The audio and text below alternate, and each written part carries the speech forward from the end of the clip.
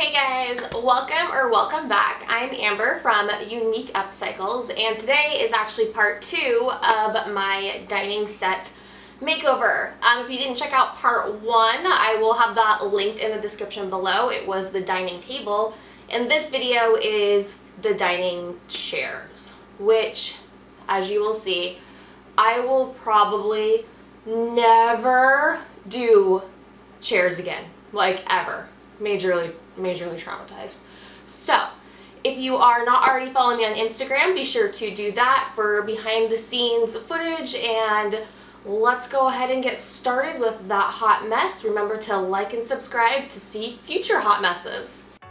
Okay, so here are the 5 chairs that we'll be working on today that match that dining table set. Once I realized that there was actually 4 layers of paint on these and I knew I had to get that all off, I decided to try using a chemical stripper. I'm just applying this with a chip brush all over the chair, and I'll let it sit for 3 hours to do its work. This is an eco-friendly stripper. I've used it before and I'm just testing it out on one of the chairs. We can sleep under the stars. To avoid this video being 10 hours long, for the most part, I'm just going to be taking you through the process on 1 out of the 5 chairs that I did.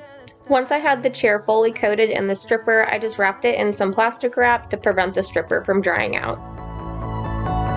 We can do what we like.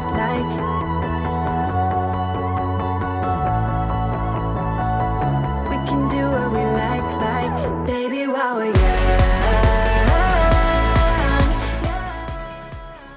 After letting it sit for 3 hours, I came back and removed all the plastic wrap. You want to be sure to wear gloves when you're doing this. And this is the point that I realized that this was a terrible idea. I started by trying to use a plastic putty knife to scrape off the paint, and I switched over to a metal putty knife. And as you can see, the chair is it's curved and it's not scraping very well, so it did not work. Or hang out in hotel bars.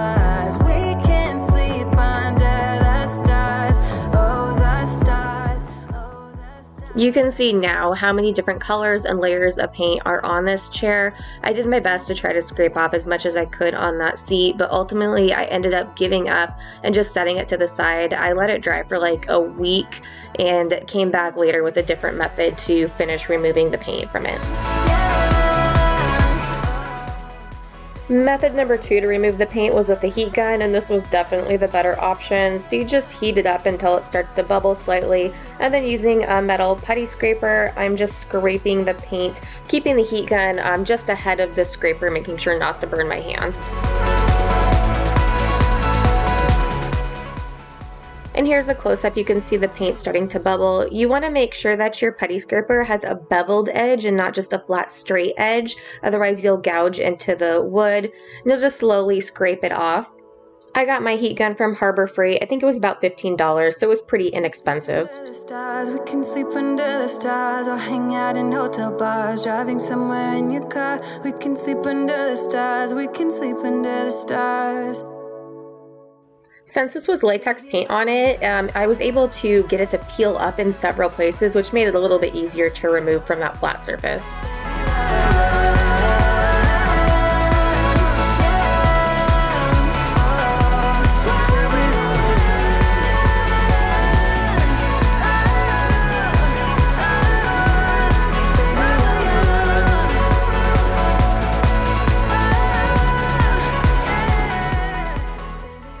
After getting the majority of the paint removed using the heat gun, I took my palm sander and just sanded down the rest of it, being careful of the curves and the edges. The mouse sander has a little point on the top, so it made it easier to kind of get around things.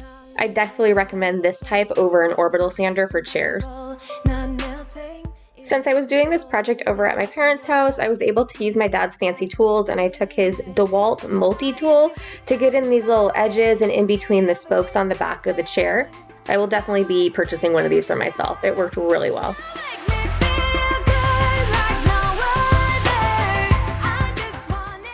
And what felt like 500 hours later, all 5 chairs are completely stripped and I can finally move on to priming them. I used the Zinsser Bullseye 123 primer in the gray color. I used the aerosol type to save my sanity and time. With this fun little spray attachment that I got off of Amazon, I would recommend that to anybody using anything in a spray can. Everything will be linked in the description, but that's definitely a solid purchase. I'm a butterfly who has only begun, taking me a while to get it. Had to live and cry to appreciate life, and what you give is worth. I ordered my primer off of Amazon and I got 4 cans, and it was enough to do about 1.5 coats on all 5 chairs. I am using the color Driftwood by Dixie Belle, and I applied about 2.5 coats to each chair. I am using my zebra triangle brush to start, and I do have this sped up 2,000 times. Keep in mind that I did paint each chair by hand, so as long as this is taking, just multiply that by 5, and that's why I will never do chairs again.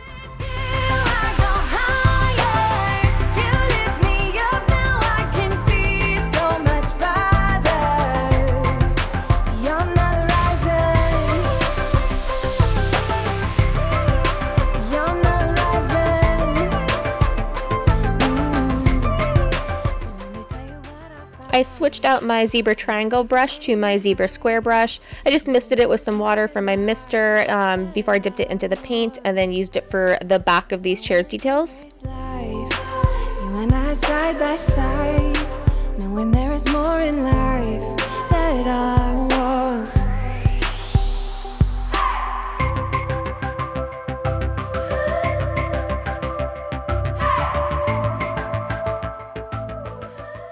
Moving on to the front of the chair, I decided to use a small detail brush just so I could get into those little crevices and details around the tops and bottoms of those spokes or spindles or whatever you want to call them.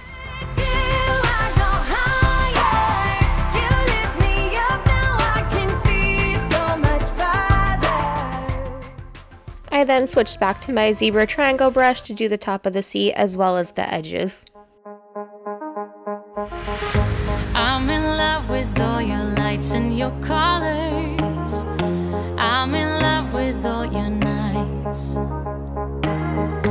But you've kept me far away from my focus, and to my heart I cannot lie.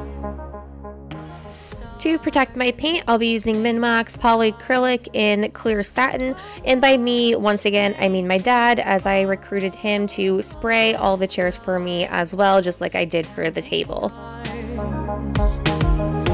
And they guide me through the dark.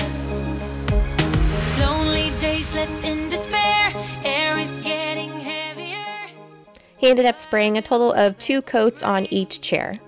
Some of the chairs have the original Maker Mark plaque on it, so to clean it up, I am doing a vinegar boil. I just boiled some vinegar, dropped it in, let it boil for a little bit, and pulled it out with some tongs, and then just peeled the latex paint off. It came off really easily. I then just kind of polished it up with a nylon brush to get it all nice and shiny. And this is what the little plaque looked like after I cleaned and polished it all up. And after so much work and so much trial and error, the chairs are finally complete. They are 3 different styles, but painted all the same color. They do blend well and seemingly do look like a set. That is perfect, and you're no longer on my mind. And here is the full monochromatic dining set all together with the table and chairs. Once again, I will have the part 1 dining table makeover linked in the description. Feel free to leave any comments or questions in the comment section below. Thanks for watching, and I will see you guys next time. Nothing's like home.